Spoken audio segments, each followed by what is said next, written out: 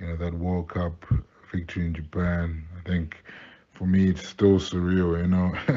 It's been so long, but every time I get to you know watch something on TV in regards to to that victory in Japan, I still find myself just taken aback and enjoying and savoring the moment in a big way because I think it was such um, a high point for the Springboks, and for so many individuals on the team. And I think, I myself, I had played in two previous World Cups and not had any joy or success. And now eventually to, lift the William Webb Ellis Trophy in my final World Cup was just incredible.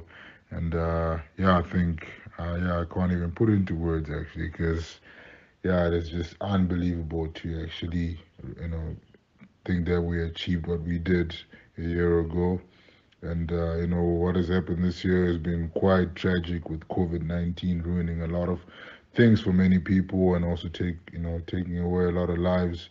But through all of this, I think a lot of people have held on to that massive victory that we accomplished last year, and it's helped them to come through tough times. I think a lot of people have been basing their philosophies in the workplace, in their life in general, on what the Springboks achieved last year.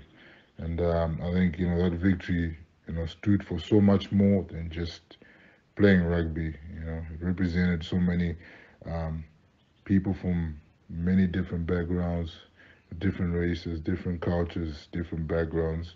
You just show that when you come together and you know buy into the plan and you work towards one common goal, you can achieve greatness and you can defy the odds, man. So I think for me, yeah, it's still unbelievable. And chasing the sun is obviously bringing back the memories in a big way as well. So I'm just so grateful that I was part of that team, and I could end my career in that manner. Something that I'll be proud of for the rest of my life. That I'll tell my grandkids one day. Of what happened in Japan, and yeah, truly incredible. So